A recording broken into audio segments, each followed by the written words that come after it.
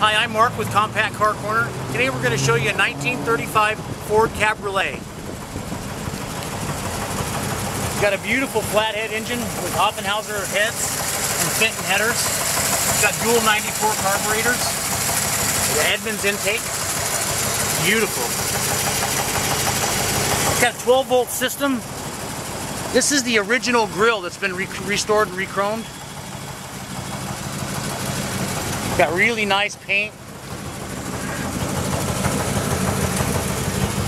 Those are wire wheels off of a Chrysler, yep. 55 Chrysler.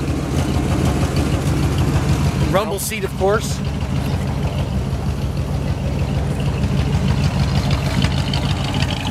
This is an old show car, an old custom show car from the 60s, and it was featured in a Hot Rod magazine. And there she is standing next to her trophies.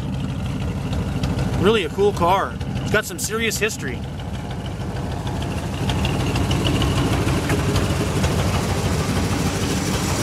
Well, the next thing is we're going to take you on a drive.